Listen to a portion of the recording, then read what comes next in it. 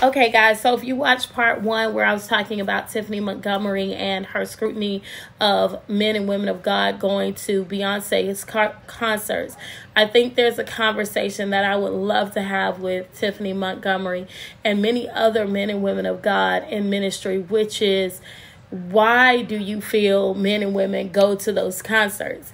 Where are our concerts for men and women of God who want to have entertainment and representation of us? You can't get mad that the secular world is out there reaching souls. It's more so, what are we doing to reach those souls, in a matter of really talking about the struggles that we deal with, because behind every man and woman of God is still a man and a woman. And it's important that we talk through music as about those struggles. So I'm excited about my single and my songs that are coming out this year, because they're talking about things that I've never seen before in my community as a woman of God, which is, when I hear gospel singers like Kirk Franklin, Tamala Mann, Ty Tribbett, Lecrae, when they came out, they all faced a lot of scrutiny. And if we're going to talk about it, we got to talk about it as a whole.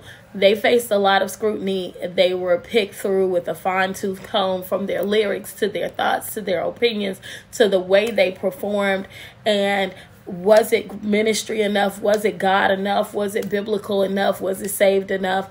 Was it too mainstream? Was it playing with the secular world? With a lot of judgment versus, and still, even with that, I still feel like there was no representation, essentially, of our actual story of what we go through as men and women of God in ministry, as men and women of God who love the Lord, because we're still men and women of God who are in relationships. We're still men and women of God who are going through things. We're still men and women of God who are overcoming battles, who are overcoming addictions, who are overcoming who are just dealing with everyday life, who are praying and believing God for things, and who have a story of struggles and things that we've gone through as young men and women of Christ, or people growing up in adolescence. We're still out here dating. We're still out here, just trying to figure things out. And that story is only told in the secular world. So I hope to bring that forth with my new singles coming out this year. I'm super excited to share that perspective.